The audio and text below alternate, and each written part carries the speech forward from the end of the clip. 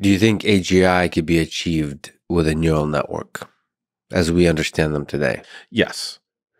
Just flatly yes. The question is whether the current architecture of stacking more transformer layers, which for all we know, GPT-4 is no longer doing because they're not telling us the architecture, which is a correct decision.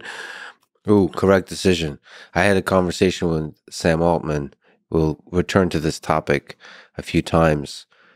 He turned the question to me of how open should OpenAI be about GPT-4?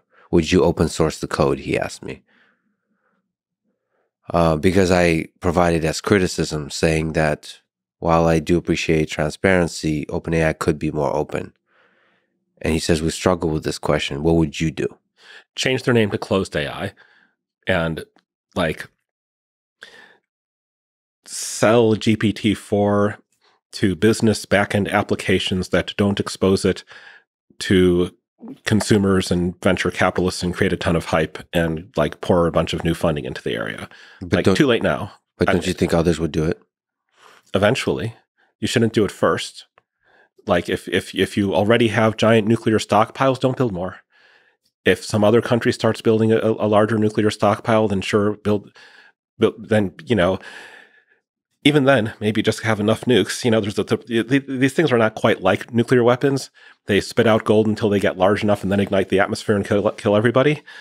And there is something to be said for not destroying the world with your own hands, even if you can't stop somebody else from doing it. But open sourcing it, no, that's just sheer catastrophe. The whole notion of open sourcing this was always the wrong approach, the wrong ideal.